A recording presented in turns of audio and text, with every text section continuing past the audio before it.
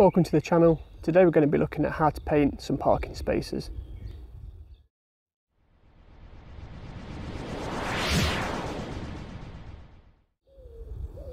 So, like I said, we're going to be looking at painting some parking spaces today. I've done a few already, as you can probably see in the background. We're going to go over this one behind us and we've got a few more to do. So I thought I'm going to show you how I do this one. It doesn't have to be parking spaces, it can be road markings. And what I'm using is some heavy duty road line paint.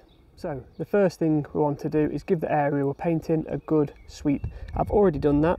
We just want to get rid of as much dust as possible. We're not going to get rid of it all, but we've done the best we can do.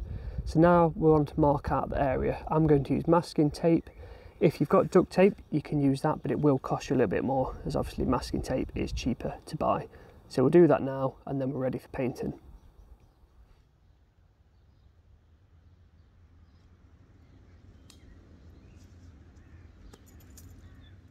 Quick little tip: if you stick the very end down first where you want to start, make sure it's pretty secure and then stretch the tape all the way to the very end and it'll give you a nice straight line, because if you're doing a little bit at a time without realising, you're going to start curving round. I'll try and show you what I mean. So we'll stick the first bit down.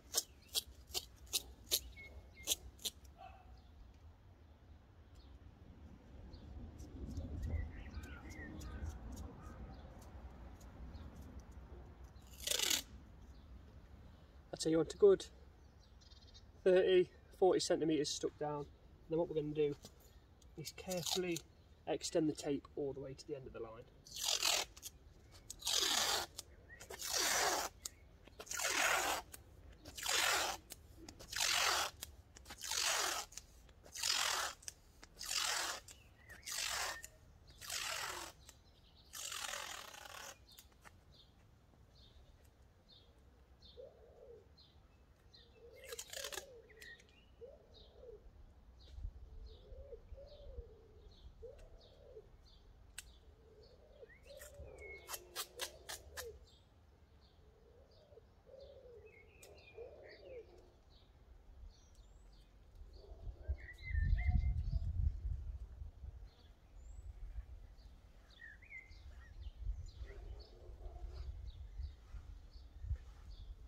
As you can see now, I'm just walking along it to push the tape down onto the floor. You can do this, or you can go along and push it down by hand. You'll probably get it down a bit better if you do it by hand, to be honest. Just so you can really get it into all the little grooves. So ideally, you want it pushed down as well as possible, just to try and stop that paint from leaking underneath. So now we've done that, we're ready to start painting. So before you dip in your brush, give your paint a good stir. Things like this, like I said, this is just a heavy duty road line paint. When I opened it, it was black, so give it a really good stir. I'm just using an old bit of branch that I found on the floor, because it does have some sort of rubber in it as well, which I think that's why it dries nice and hard.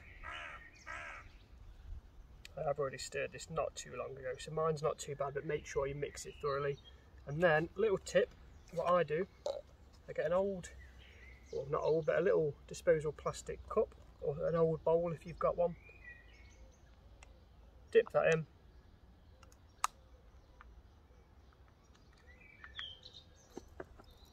Keeping it in the lines, and I just run myself a little line down to start with. And you get your brush.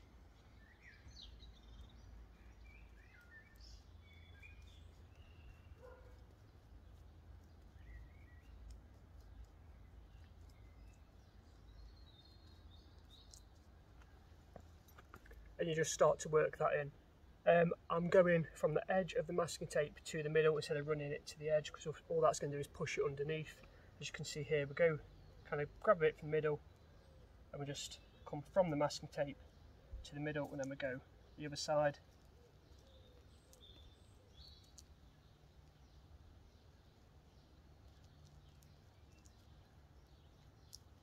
If you've got any little holes, you want to just dab your brush into them and give it another brush over.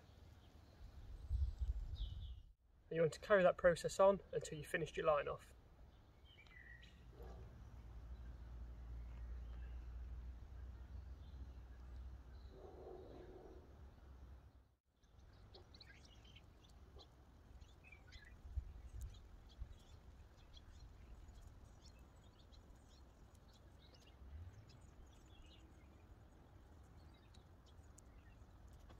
So if you're going to do the pouring method like I have, just one little tip, don't pour too much and do it in little sections. So don't do a line right from the top all the way to the bottom, because the paint will naturally spread out, especially if you put too much, and it'll work its way under the tape. That has happened in a couple of sections, so we'll notice that probably when we pull the tape up, but we've just done this last little end now.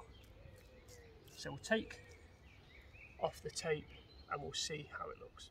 Before you pull the tape off, I'd advise you to pop on some disposable gloves, because you don't want this stuff on your hands. Also, I'm using a brush that I can chuck away.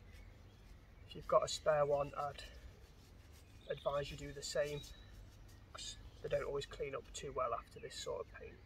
Okay, so we're going to take the line off and we'll see how it looks.